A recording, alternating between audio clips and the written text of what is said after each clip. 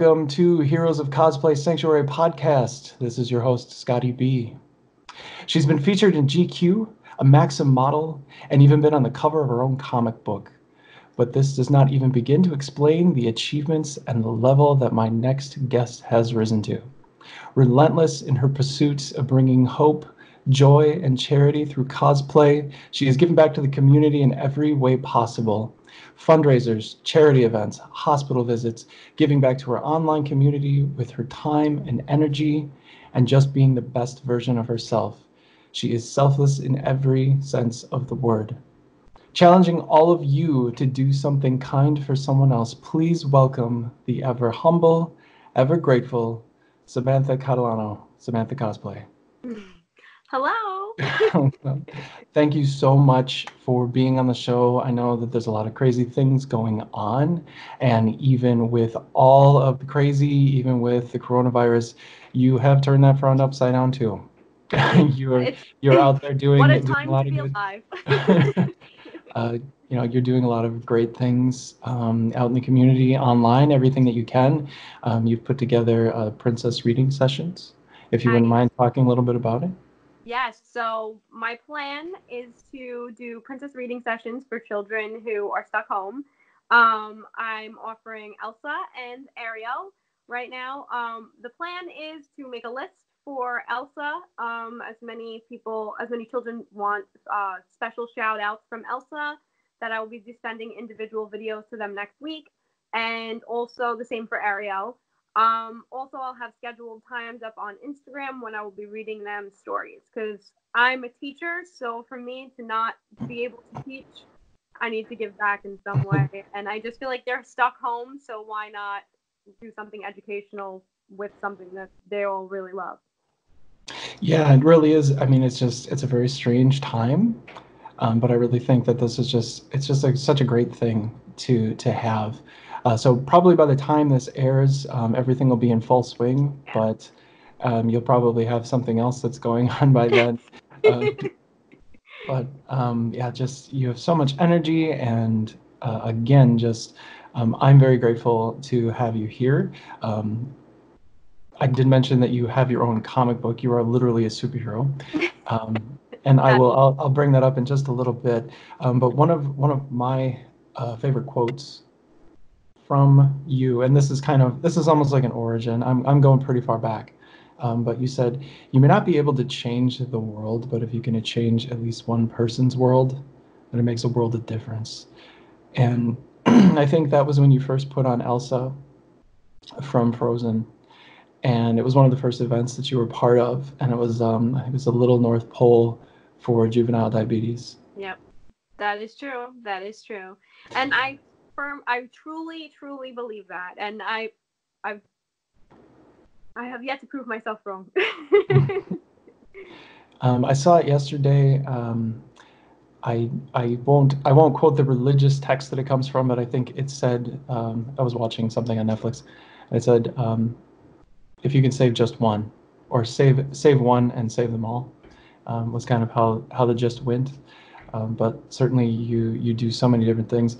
You went on from there and you appeared at the Ashley Lauren Foundation in the Incan Culture and Autism Speaks charity event, and that was actually on ABC. It was on the news. I think it was the Mhm. Staten Island Advance picked it up.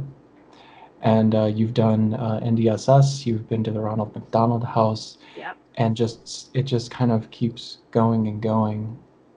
So it really, from day one, it was cosplay in the community. Was that always the intention when you got started with cosplay? I mean, did you get into it so that you could use it to Yeah. give back more? Actually, it all actually started one Halloween. I was Elsa, and someone gave me the idea that I should do birthday parties and stuff. And I kind of like put it in the back of my head, but never really wanted to. And then the first event that I did was a charity event for who was it for? It was for less fortunate kids on Staten Island that the district was putting together, and they asked me if I would come for an hour as Elsa. So that was the first event that I've ever done, and then from there I was pretty much just doing charity events.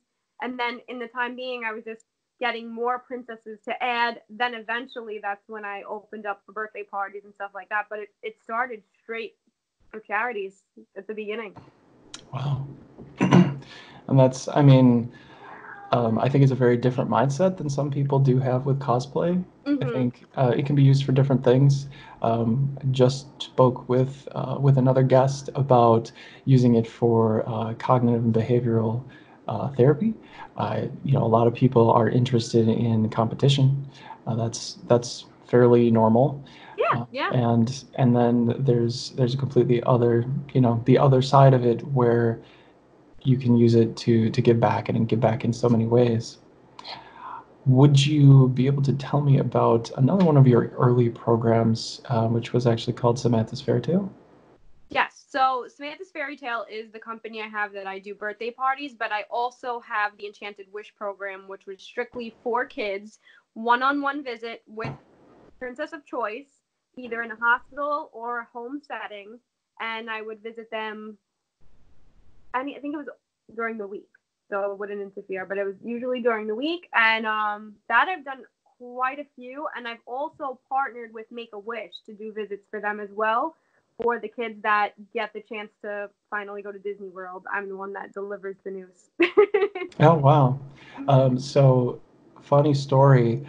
Once upon a time, I used to work with the wife's founder for Make-A-Wish Foundation. Yep, Oh, she was the secretary of Minnesota for a company that I worked for. So nice, just the nicest people. they are the nicest people. They really are. And very down to earth, as actually, as absolutely you are too. Um, I think it's great. I do occasionally jump on your lives when you do them. Sometimes I'm like in the middle of a bunch of things and I'm like, oh, but so I'm sorry if I do miss them. But it's so great that you get back and that you're so forward with who you are and what you stand for. Specifically, segueing into anti-bullying. I feel super strong about that. I don't. I'm kind of Switzerland, as you may know. This is a sanctuary, so I try not to get into Yeah, of course. calling people out for things. But I certainly am on the side of anti-bullying. I don't believe that there's anything to it. It's always unfounded, and it's always just it puts everybody in a bad spot. It Um, really does. It really does. but you've had some involvement with anti-bullying. I Mm-hmm. just wondered if you might want to speak a little bit about your thoughts on it and how you feel about what happens online and otherwise with it. Cyberbullying, I feel like, is one of the most common forms of bullying that do go on, and especially being a teacher too, I really don't have much of a tolerance for it at all. Years ago, actually, when I started cosplaying Harley Quinn, I noticed that there was so many Harley Quinn cosplayers, and there, for some reason, at that time period, there was a ton of hate, like a ton of hate towards body types that were cosplaying of like Margot Robbie's version of Harley Quinn and stuff like that. And I made quite a few videos at that time, like, please stop doing this. Like, not everyone is going to look like the actress. This is them, just portraying their version of it and everything else. And it actually caught the attention of Cosplay Against Bullying, who is their own Instagram account. And I actually partnered with them. I would say 2 or 3 years ago at New York Comic Con, I had a booth with them, and we also promoted anti-bullying. However, with suicide rates and everything else, it's very important that, like, if you see it, stop it. Like, I'm not everybody wants to get involved, and I totally understand that. But when it's someone that I know, even if it's someone that I don't know, I still feel like there's a need to stop it. Like, be the voice of reason for this, because it's not fair, and like, you don't know what everybody else is battling either. So try to get in the middle of that and stop that if you can. Yep, I mean it's so easy to get wrapped up in on either side, but it's also really easy not to. Just rationalize. And I guess I don't mean to get too preachy on the show, but um, really, I've had an episode before where I talked about taking steps back and Mm-hmm. think before you type. really. I Yes. mean, think before you Yeah. say things. I know some people have taken a stance on like really pushing hard on calling people out now, because they do receive so much. And I think it's, unfortunately, I don't, well, not unfortunately, I don't, but unfortunately, a lot of female cosplayers do receive a lot of just goofy, strange, and unwarranted comments, which I just find, I don't know why people do that. Like, whenever I want to reach out to somebody, DM them, there's usually a purpose behind it, not to just like waste someone's time. Yeah. Which There's a lot ultimately of that's that. what it is. Like ultimately, if you're like, hey baby, or whatever it is, like you're just wasting that person's time. Like if you don't know them and you don't establish that know, like, and trust, what's the point? What are you doing? No. Um, Moving on from that, you said, I know I'm moving. Am I moving kind of fast? No, I don't no, know. you're fine. Like You're fine. I feel like it's the energy's pretty good. Mhm. Because I mean I just got home as I'm still going to work right now, so nobody's shut anything down in I'm gonna Chicago. say, when is Uh, that gonna stop for you? I'm home for. I'm losing it. well, I've heard it a couple of times, and I won't mention my employer or anything like that online, but they keep saying that they're part of essential or necessary components like healthcare or pharmaceuticals, things like that. Mhm. So they're saying, well, we're absolutely necessary to X, Y, and Z, so we're not shutting down. It makes sense. And yeah, I'm not sure how far that goes. I guess when the army shows up, then they Yeah, can't. when they shut you But, down. but I'm fine. It's really quiet, which is nice. But to move on to another topic, not bullying, but actually anxiety. And you've said more than once that you struggle with anxiety, and that cosplaying as Elsa and identifying with her character has helped you let it go. Yeah. Um, to be a little bit cliche about how I'm saying that, would you like to tell me about the character and how you feel empowered with her, and what you would say to someone who deals with anxiety? Yeah. So before I started cosplaying Elsa, I was very, very shy. I still to this day I have a little bit, like, before I perform every single time, before I walk in the house, I have to take a deep breath and be like, okay, it's gonna be fine. I still have these pep talks, but as cosplaying Elsa and getting to meet all these children, I really opened up so much more. And I did that about 2 years before I started going to conventions. So it actually really helped me open up to have conversations with people and everything else. But it all started really with the kids. Like, the kids are really what got me out of my shell. Plus, when you do parties for children, they're not just sitting there staring at you. They're asking you a whole bunch of questions. So you Mhm. better be ready. And it was a lot of preparation and a lot of pushing myself every time to go out and do these things. And big events, there were some events that were like 300 people, and when I first started doing this, I didn't sing. I was very nervous, and then I eventually started to push myself to sing in front of crowds, which really helped my anxiety a lot. But the good thing was, and this is what I say with cosplay and anxiety, you get to step out of your own shoes to be someone else. And that mindset really does help a lot, because they're not looking at you, they're looking at their favorite character. So you Mhm. kind of have an out. It's a little bit of a mental trick, but it does work. Um, as far as people with anxiety that want to cosplay, my advice is always to go for it, because you do get that little break from you. You get to be somebody else for a little while. And I think it's like, it's not easy, because you do have to socialize and stuff like that, but definitely give it a shot. Just give it a shot. Yes, I think it's it's a lot of fun when you get into it. Oh yeah. Um, I only have a couple of cosplays because I spend a lot of time on the show, but I do have a list, and spoilers for anybody who's listening, there will be a bucket list episode coming out, where I just go through a litany of all these cosplays that I have lined up. So it's a lot of fun, right? And that's the whole point. Ton of It's fun. it's a hobby, it's fun, and there's so much you can do for yourself, for others with it. Super Yeah, cool. and conventions opened up a lot of like social interaction for me as well. like a whole new group of friends, people who really understand you as well, and are into the same things that you're into, and you don't have to feel so bad about being such a big nerd, and I love that.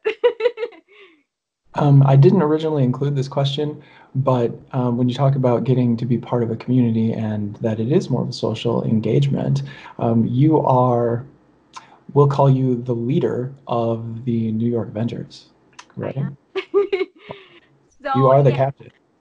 the captain, yes. So yeah, so that all started at a charity event. It was a lot of us that were friends already, and then some that I kind of reached out to certain people to fill certain spots. And then by the end of that event that we did, I sat down and I said, you know what, guys, why don't we just do this? And we do have most of the original members that were in it. Some of our other members have taken different paths, but mostly it's the same people that we started with. So yeah, it's definitely a lot of fun. Also, quick, I'm going to add this in as well.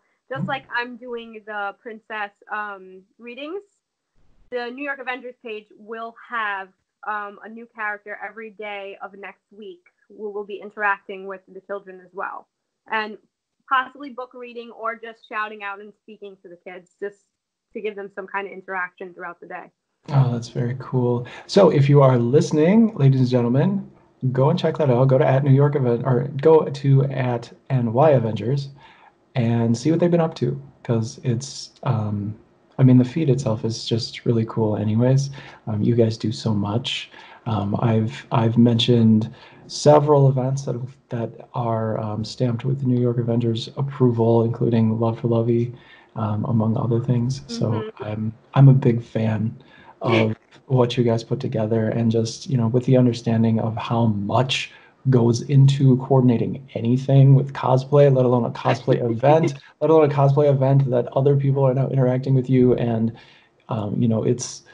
there's so many moving pieces, so much going on, and, it's just amazing. They're an amazing bunch. Awesome. They really are. I'm very, very proud of every one of them. And I'm actually surprised to hear that you haven't always been singing. You said that when you started as Elsa. When I was little, I would sing everywhere and anywhere, and then as I got older, I got more introverted, and I was like, I will not do this. But yeah, now finally, I sing at parties, which to me, honestly, I feel like singing in front of a group of people that I don't know is easier than singing in front of a group of people that I do know. So that's my trick. And before, so you'd been in performance. We'll say that you've been a performer, and you have also been a Maxim model. Yeah. Prior to your debut in cosplay. My question is, did cosplay help you learn more about modeling, or did modeling help you learn or help you build more with cosplay? I definitely think it's the other way around. I think modeling definitely helped me with cosplaying, because with modeling too, I would do a lot of networking. So I did have the experience when it did come to talking to people and stuff like that, but also posing and photo shoots, and the professionalism of photo shoots also has taught me a lot in going into the cosplay world, because we do a lot of photo shoots. And I would definitely say that modeling pretty much shaped me to be a better cosplayer. Cosplaying, I would say, when it comes to like photo shoots and stuff, definitely helped me bring back a lot of my modeling skills. So maybe a little bit of both, but I would say more the other way around. All right. And just to make sure that my context was correct, I guess saying, does cosplay help you with modeling in terms of like giving you content and, having something to make relatable for people? Because the Instagram world that we live in, you kind of have to have a little bit of modeling under your belt. Yeah. But not totally necessary. I mean, I'm obviously not a model. But I just think it's really great to be able to put yourself out there like that, and to get into that. It's just very interesting. I don't know if you've ever heard of Bridget Patton. Bridget Patton was a Maxim model, and Yeah. I found out that she was actually an analyst. She's in South Korea now. Really? Super nice. She's so nice. But I found her through another friend of mine from a little while ago. I helped her build a website and we did a blog. And from the blog, found her blog called Aloha Bridget, which is, I mean, she covers so many different things. A lot of like the perception of females in general in South Yeah. Korea, but also for herself. But you also have a blog that I started very recently. do. This it's just crazy timing because it actually started about I actually launched it about a week ago. I was due to launch it over the summer, but I really pushed and locked down and was like, I'm doing this. So yeah, I started Sam in the City. The name draws inspiration to my favorite show in the world, which is Sex and the City. So it's always kind of been a dream of mine to write and be able to release my thoughts. You know that I do live streams every week pretty much, and I just really like to hear myself talk, I guess. So I'm putting it into words. The blog is pretty much a little bit of everything. It's not just a cosplay blog. I do like to speak about my photo shoots and makeup tests and everything else, but it's also focused on my anxiety, places I like to eat, just in general of everything that I love about New York and everything that's here, and just being a cosplayer and teacher and everything else from New York. And it's very well written, everyone. So you should definitely go and check it out. I haven't left any comments because I always get hung up on logging in and like putting all. I think like you have to like the WordPress things. Yes. So I haven't gotten around to that. It's almost like leaving a review on iTunes, where you have to like validate that Oh you're a yeah, human it's the being, whole that you live on Earth. Your social security number has to go in there like 6 times, and yeah, by the time you get to the review, you're like, what was I even looking for? So it can be a little bit frustrating, but check it out, everyone. It's really cool. And it is not the first time that you've been in print. I do have something here for visual reference, if it shows up, okay? Yeah, it looks I'll move pretty my good. mic a little bit. So we got, there we go. Yay. And I was very excited to find this. And what I can tell everyone about it before I turn it over to Sam, it was from the creator of UC Comics. It's Connor Murphy. It was co-written by you, and it came out in October 2018. So my questions and just what I would like to know about the most would be, how did you come up with the concept, and what was your inspiration for creating Sam Volume 1, The Relic? Okay, so me and Connor spoke about this a lot, and we were like, we should totally collaborate on a comic. It was always my dream to come up with a comic book character or be based on a comic book character, and he was like, well, what can we do? Connor actually had an old script laying around from a project that he's never picked up again, and it was maybe like a couple pages, and it was pretty much the scene in, I don't want to give too much away, but the scene in the comic of when the little boy gets by the train. So it was like all of that. So from that page, we were like piggybacking off of each other. Like, okay, what if we did this? What if we did that? Sam actually had a super suit that was ridiculous. And we were just like, this is not working. This does not work for the character. I also, as you know, am a huge Jessica Jones fan as well. And Oh, yes. say Sam's attitude is based a little bit off of JJ's attitude as well. So we just went back and forth, and it's just, there's a lot of references in there because I read a lot of books, I watch a lot of TV. There's a concept too about balance, where a lot of people asked me if it had to do like with the Avengers or anything, and it really didn't. It actually kind of had to do with an episode that I've seen of the Twilight Zone. So we've taken inspiration from so many different things, but the concept of Sam was that we wanted like an angsty, more of a teenager than my actual age, struggling with her power and not really knowing what to do, and she's kind of annoyed about it. And she ends up becoming more of like an anti-hero, and at first it's a little bit against her will, but she ends up kind of saving the world. In the words of Comics Explained, it is amazing. Oh, it really is. It's really cool. It goes really fast, so anybody who wants to pick it up, while there are copies available, you can find them. I think I was on Etsy, or was I on your? I might. Yeah, I think I was on Etsy when I found it. But it really is like the artwork is just really. It's very dynamic too. Like it's not just frame, frame, frame. Like it's different. It's fun. It kind of it really helps you visualize what's going on. Like the part where you throw the pizza and the part where you're on the moon.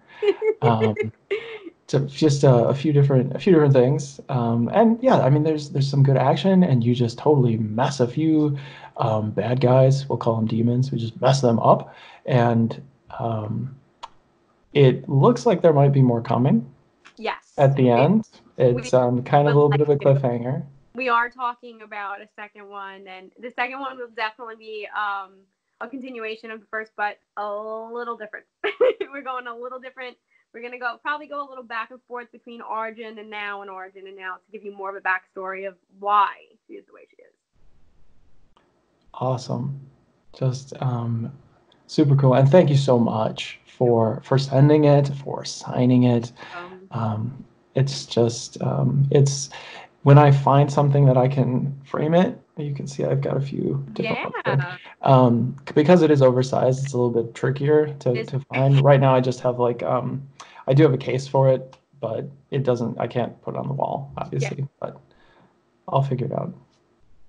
So you mentioned Jessica Jones before, and I will mention it again. I have very few notes here for it. So Kristen Ritter.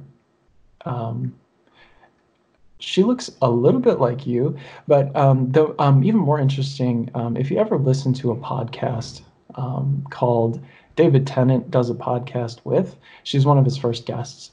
Really? I didn't know that. Yeah, it's fun. He talks to a lot of different people. He's Catherine Tate on there and a few different people that he's been on shows with, Kristen being one of them. And they have a really good conversation. She talks about how she was a model when she was like 15, and she got found in a mall. So I thought that was interesting. It's like what you did. Yeah, you kind of started off there a little bit. You actually most recently just posted a Jessica Jones on your Instagram feed. So yeah, tell me about. We don't have to go through all 3 seasons and spoil everything for everybody. For the 10 people who haven't watched Jessica Jones and who don't appreciate the character yet,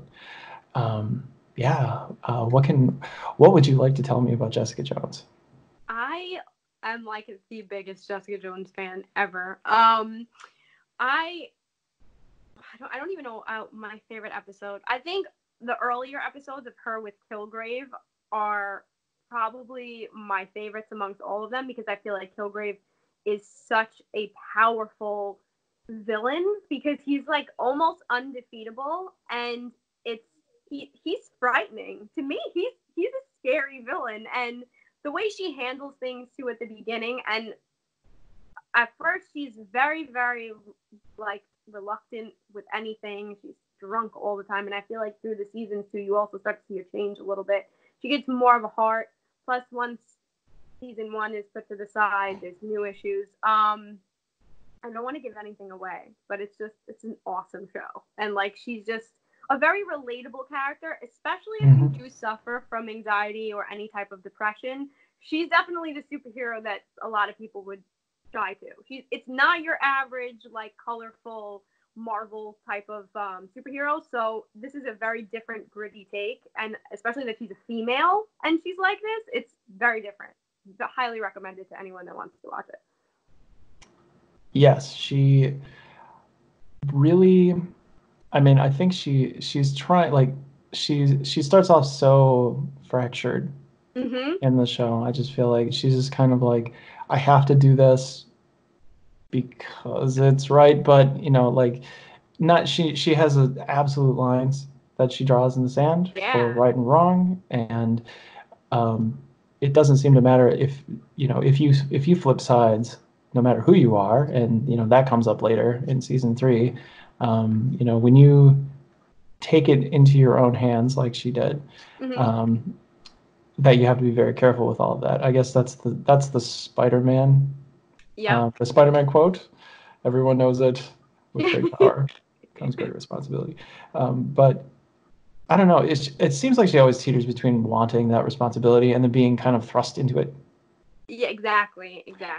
I guess that part is relatable for me. Sometimes it's just like, I don't really I don't want to adult today.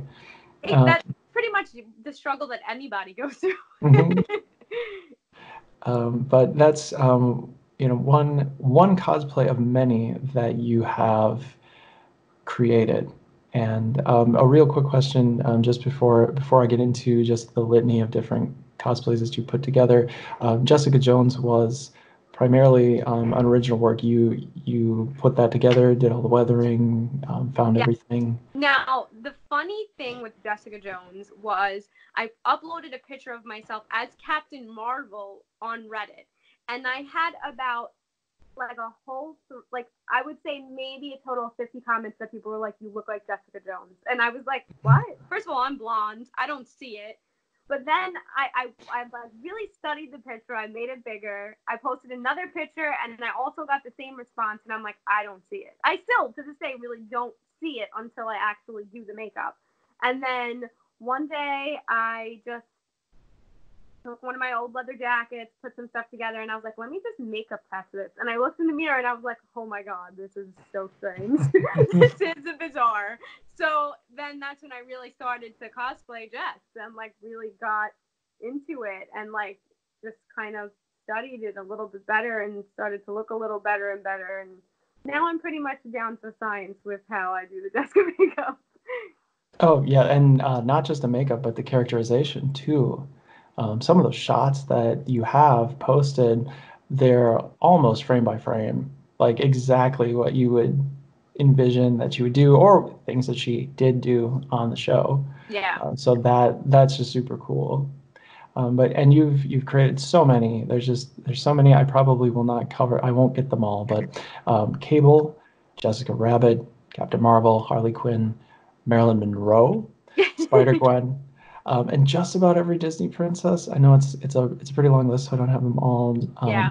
in my head. And Wonder Woman, which I don't know. Do you still have all, like, do you keep everything, or I do you kind have of most of like? them. Yeah, it's really funny too because I'll actually be posting a new Wonder Woman photo tomorrow. Oh, okay. Yeah, So but that'll probably be out by the time we get here. So yeah, that's fun. I mean, it's just you have such a depth and breadth of what you present, how you present yourself, everything that you're doing. Um, I guess this is kind of like Samantha appreciation podcast. It sounds like, uh, but just thank you so much for sharing your time, for being on the show, for remaining so positive and still so available for people, even in this time where everybody's kind of shutting down and it's just a crazy, sort of very anxious, uncertain time. yeah, And you're still like a total rock. it's I Thank you so I much. feel like I have to be too because it like as introverted as I am, I still need to get that bit of extrovert out too for my own well being. But also too, my heart's really breaking for these kids that are not in school right now and they have nothing to do all day. I'm sure they have their homework and their virtual learning, but on top of that, they're also very confused. You know, kids want to go outside. It's starting to get nice here in New York, and they're stuck. And it pains me, like as a person, as a teacher, as everything else, like that we can't do anything for them. There's just not much we could do. Yes, I mean, yeah, it's just a weird place for kids to be. Um, I don't. I guess I don't see. I mean, I saw them out just yesterday, so like they were like it was pretty normal Good. still. That's good. So I was encouraged by that. Like kids are still out I doing hope so. They normal really. activities, but yeah, I don't see the buses anymore. It's yeah, so I think just little by little, I think it's going to kind of go away. So it's really great that you're doing what you're doing and offering what you have for as many as you can. Um, if I, I guess the only character that I could probably do and pull off would be Shrek. So if you need a Shrek, Stop. I don't have the green makeup, but I was in the musical. You're in the So musical. yeah, and I didn't get cast as Shrek. The guy who did he's an amazing singer. He's an operatic tenor. Um, but I did read for him. He was in Europe for a week, so I got to read the whole script, and everybody's like, "What?" That is Like, a yeah, like, oh yeah, donkey. And I could do this all day. All oh, right. And so I read through the whole script in the voice, and it was just a lot of fun. If I that. still had the script, I would just be like, okay, yeah, let's put something together. Uh, but yeah, it's great. I have three questions for you. They're a little bit random. One's Oh, always the same. And I ask them at the end of the show, and it's always sad that I ask them because it means the show's coming to an end. And so here you go. First question. What do you want the plot to the next Harley Quinn movie to be? the next plot. I really like that this one was more about her independence, but I don't know. I want her to be more of a hero. I want her to come out a little bit more. I mean, I know that I still want her to remain Harley, which means a little bit, the way she is. But I don't know. I want her to do something really good, like it, because she's very back and forth. She's in the anti-hero bracket, but she's not fully there yet. So I do want her to do a little bit more hero stuff. I think that would definitely be a different side of Harley that we would like to see. She could do a total turn. I think she almost did in the animated series. She had kind of a moment of I have to do something right. Yeah, Um, yeah. and that's where the character originated. And I think she offers so much to the DC universe. It's a lot of Yeah, fun. So I do hope they make it into a trilogy. I hope they have another movie. great. I agree. I really like her the way she is as herself. So I do like that very like angsty troublemaker type of thing. But I want to see her do more. Like just go a little bit more on the hero side. Just a Mhm. little bit. Just a little bit. Next question for you. Describe Dom Charland in one word. In one word, uh incredible. He really is an incredible human being. He truly is, from the amount of charity work that he does, just the way he speaks, to the way. I mean, I could also say that he's a pain in the butt too, but we'll keep it at incredible. He's just one of a kind, really, truly a great human being. I hope he doesn't mind me saying so, but he's a really good sport. And yes, he is astonishing.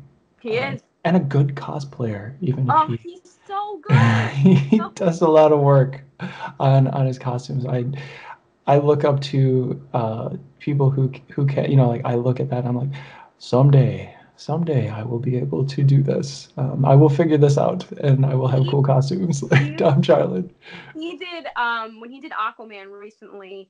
He he did all of those individual scales on that armor piece. Oh my goodness, I can't tell you the screaming and carrying on that went on, and he just kept going and going and going, and he was like, I don't want to do this anymore, I'm gonna do it. I don't want to do this anymore, I'm gonna do it.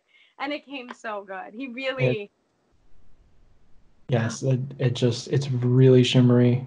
You guys look great Thank in, you. Thank in the you. picture. It's just very cool. And anytime that you do a duo with Dom, I think the first one that I remember you doing with him was Lady Canary, Yeah, yeah, it was Canary and Green Arrow, and yeah. I think he borrowed it. He borrowed that from Pat. Yep. So my last question for you is, what do you want your impact on the world to be? I my my impact.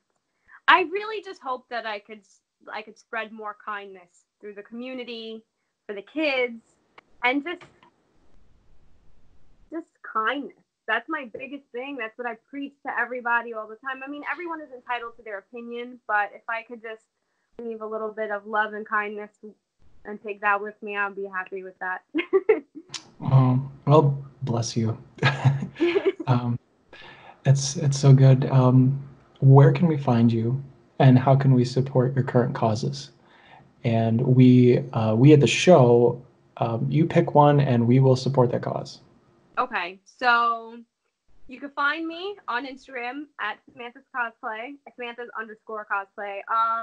Also Facebook, same. I think it's under Samantha Cosplay Model is to find it on Facebook.